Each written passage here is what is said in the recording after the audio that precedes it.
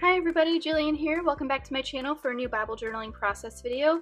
Today I am going to be in 1 Kings chapter 9 and 11, and I just wanted to quickly show you some things that I'm going to be using, and then I'll go ahead and put you on fast forward and get started. So the first thing that I'm going to do is use the paint card technique to get some of the paints, this color, onto my page. And I'm just using an old AAA card here to use that. I also have some washi tape that I pulled. I may or may not use this, but just really liked the colors that they bring in. I have the homespun alpha stamps here. And then I also have the Elements stamp in case I want to add some texture or pattern around the page. I've got the Wordfetti stickers in white and black, and then the Say It stickers in black and white, and I like using these as a finishing touch just to kind of summarize what this entry is saying to me. And then lastly, I have these paper clips from the Flea Market Fancy Collection, which is available at Hobby Lobby. I like getting these when they're like 40 or 50% off. And then I think today I'm going to use the question mark paper clip because I'm going to pose a question to myself in my Bible journaling, and I'll just probably stick it on the top or someplace. So that's about it. I'm going to go ahead and put you on fast forward and get started. So first things first, I'm going to go ahead and put the Bible mat underneath the page that I'm working on so that I can protect the rest of my Bible. And I'm very happy to report that I ended up journaling this entry on the correct page. The page that has the verse on it. If you've watched my channel at all, you'll know that this is a tiny victory for me because I have journaled entries on the opposite page where I meant to at least twice before, so I'm pleased to report that. I haven't done this technique in a while, so I was a little timid when I started, but then I just ended up putting color down everywhere. So I really wanted to focus on these three colors, and then I'm going to go back in and add a little more. Now, I'm keeping everything up in the top right, and you'll see me eventually move it down to like the bottom left, bottom middle of the page, just to provide a little more interest down at the bottom.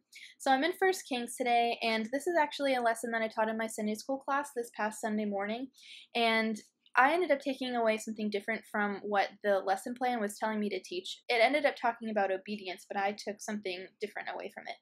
So we started off in 1 Kings chapter 9, and the title of this section says, "The Lord appears to Solomon." God is talking to Solomon, appearing to him again after already having done it and giving him the wisdom that he asked for.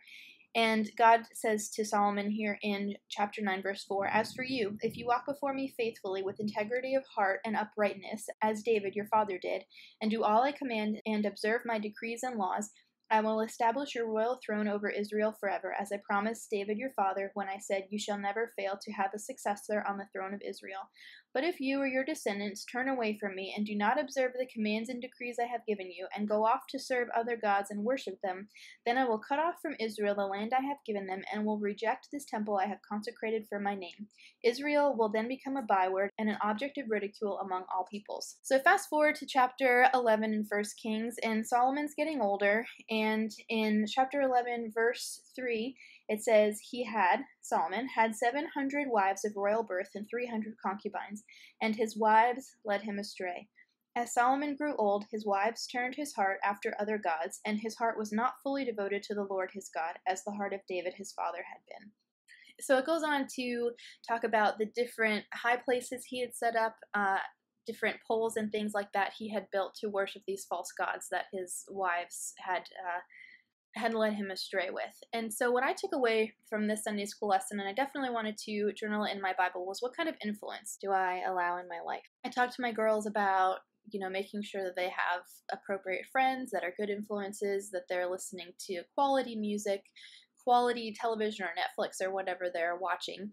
And then it also makes me wonder, what kind of influences am I allowing in my life? So am I waking up to check Instagram first thing in the morning before I offer a prayer of thanksgiving to God? What kind of music am I listening to? What am I watching on television? Honestly, it's only been Bubble Guppies for the last year, but I really need to be careful of what influence I'm allowing in my life. I've noticed about myself a while ago, actually, that I kind of have this chameleon tendency to emulate people that I'm around a lot, or that I see on YouTube even. And so I really need to be careful of what I'm allowing my eyes to see, allowing my ears to hear, to make sure that I don't then subconsciously start emulating the wrong thing. So knowing that about myself, I really wanted to pose this question to myself: what kind of influence am I allowing in my life? And so I'm just journaling here It says, I want to be mindful of the influences I allow in my life, Lord, always guarding my heart. In Proverbs, it tells us to guard our heart, for from it flows everything. So just something I want to put in my Bible, have it be bright and bold to catch my attention as I'm flipping through the Old Testament, and just have it be a great reminder. I use the homespun alphas to stamp out the word influence, and then I want something on the bottom of the page, and so I have the Bright and Brave die cut pieces or paper pieces from the Bright and Brave collection, and I'm looking for something to put along the bottom. I ended up tearing the page up at the top because I had so much paint up there, so that led me to put the black and white striped washi tape up top, and it's really not a big deal. You can't even tell that the page is torn, and I wanted to repeat that and put it at the bottom. So now there's just like this weird blob of paint sitting at the bottom, and I use some of those element stamps to add a little bit of interest around the page, and so now I'm just putting a thicker piece of washi down, this die cut arrow, and then I'm going to layer some other things around it. So here is this pink cross washi tape from Illustrated Faith, and I'm going to layer that underneath it. Everything is pretty removable. I use the Elmer's Dot Runner adhesive and washi tape, which is pretty forgiving, so if you need to lift it from the page, you're able to do that easily. To provide a little more definition on the bottom, because it was looking very white, I took my Illustrated Faith journaling pen and outlined around the die cut arrow. Okay, so something really funny that happened. I finished this page and went ahead and took photographs of it and everything, and then I realized as I was beginning to edit the video that I totally forgot to use these things that I had originally pulled out. So I'm going to look through these stickers and see if there's anything else I want to add, and then add my paper clip to the top. I end up taking the sticker that says whatever is lovely, remembering that Philippians 4 tells us to focus on a list of things.